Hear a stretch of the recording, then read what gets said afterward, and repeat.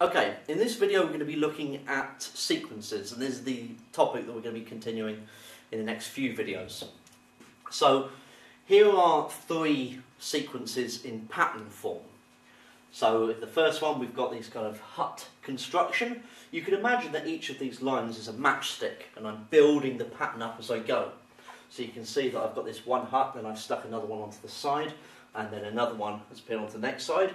So it is right to assume that the next pattern would be 4 huts next to each other. So you need to be able to continue a sequence with the diagram, so be able to draw the next term in the sequence. So likewise, here we have some triangles that are being constructed. So the next one would appear here, so the next one in the sequence would look something like this. Okay, another triangles have been added on to the end. And then the final sequence, we've got these 3 squares, then we've got these 2 squares being added on to the original 3, then another 2 being added on.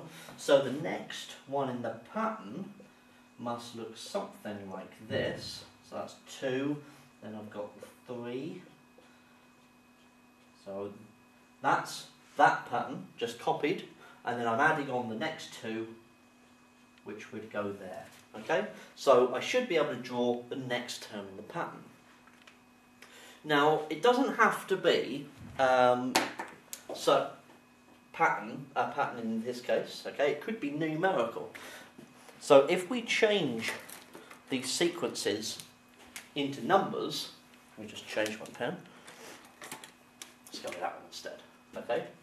So if I count up the matchsticks at each stage, 1, 2, 3, 4, 5, and then the next one is 5, 6, 7, 8, 9, and then the next one is 10, 11, 12, 13. Okay, so I can see that I'm adding on 4 each time, so the next one will be 17, and then 21, and then 25, and so on. Okay, so I can continue the sequence numerically if I like. This one, starting off with 3 matchsticks, then I'm adding on another 2, so I've got 5, then I'm adding on another 2, so I've got 7, then I would get 9, then 11, then 13, then 15, 17, and so forth.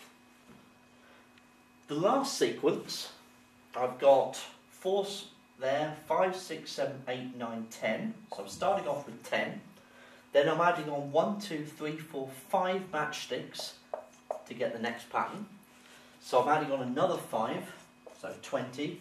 So this pattern has 25 matchsticks, and then it would be 30, 35, 40, 45, 50, and so on. So you need to be able to continue a sequence not just in a pattern, but also numerically. Okay?